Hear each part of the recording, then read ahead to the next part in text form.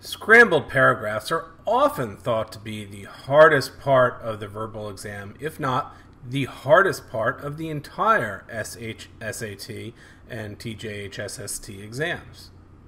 Why is that? Of course, you'll hear students say, well, I struggle with the material, or that sentence Q, it could have been the third sentence. They put it as the fourth, but I'm not sure why it can't just as easily be the third sentence. All these are valid reasons, but there's something more, and it has to do with the mathematics of scrambled paragraphs. So let's take a second and look at the math of scrambled paragraphs, because the math underlying it is essentially SHSAT level math. Unless you've seen our cards with the questions on the back regarding the mathematics of scrambled paragraphs and visited our website to see the answers, you may not have seen this. So let's take a quick look.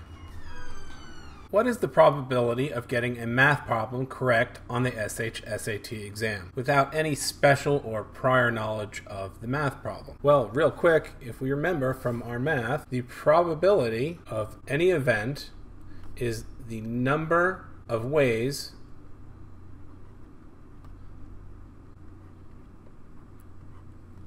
of getting the math problem correct divided by the number of possible answers for a math problem. Real quick, there's only one way to get the correct answer. Each correct answer is unique. And if you're familiar at all with the SHSAT math problems, there are 5 multiple choice answers. A, B, C, D, E, which means in total there are 5 possible answer choices, which means the probability of getting the math problem correct is the number of ways getting correct, 1, divided by the number of possible answer choices, 5. It is just 1/5. Now that part was easy enough. But what is the probability of getting a scrambled paragraph problem correct on the SHSAT exam? Assuming, of course, no special knowledge of the particular problem. Ask your coach. They might even be stumbled by this problem. It's something you probably should know because you are going to be taking the exam and you will be graded on it.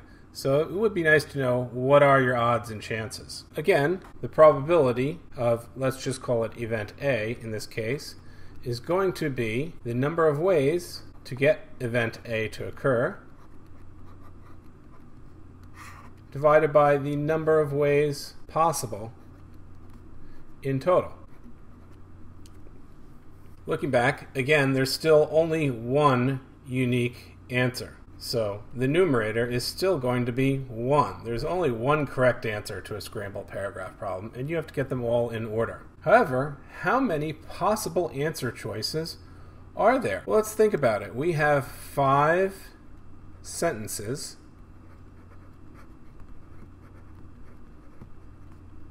to order. There is no partial credit for getting any one sentence in place, so you have to have all 5 sentences in order to get the question correct. This is a counting problem, which we've seen before on the math side of our SHSAT exam. How many ways can I select my first sentence to follow the main sentence? There are 5 ways.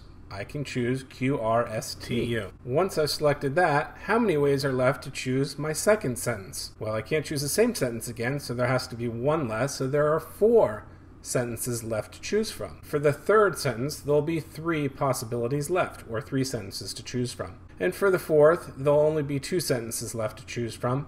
And finally, once I've selected the first 4 sentences in place, my last sentence is determined to be the last sentence, so there's only one choice. This is, if we recall, 5 factorial ways to arrange the sentences of a scrambled paragraph, which is simply 5 times 4 is 20, times 3 is 60, times 2 is 120. So there are 120 possible ways in total, or possible answer choices, to think of it more accurately, for guessing a scrambled paragraph problem, which means our denominator now becomes 120.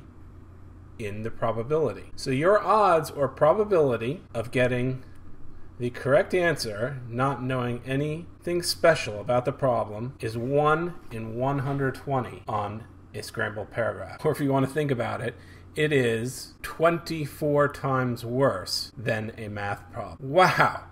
No wonder people think scrambled paragraphs are hard. Because mathematically speaking, they are hard to get correct. Your odds are not very good. Focus on getting that first follow-on sentence correct. If any of you have had coaching for the SHSAT scrambled paragraphs already, you've probably heard, focus on getting that first follow-on sentence correct. It's very important. Is that good advice or bad? Let's take this analysis one step further and try to decide. Recall, my first choice is 5 different options for sentences, then 4, then 3, then 2, and then 1, which is the 120 possible choices for a scrambled paragraph problem. So in theory, if I can make that number 1 with certainty, if I know that to be correct, then I can effectively eliminate my 5. I then have the challenge of putting 4 sentences together, and my odds then become 4 choices for my first sentence, essentially my first sentence, which is really the second, 3 choices for the next, 2 choices, and then finally 1 choice for my fourth sentence. 4 times 3 is 12, times 2 is 24. So essentially, if I focus on getting that first follow-on sentence correct and can do it well, I can reduce my number of answer choices from 120 down to 24. And that's a reduction of 96 answer choices. Essentially, I will have improved my odds 5 times, and my odds will move from 1 in 120 to 1 in 24, all by really working hard and knowing how to place that first follow-on sentence correct. So, was that good advice or bad? I think there's no question it was good.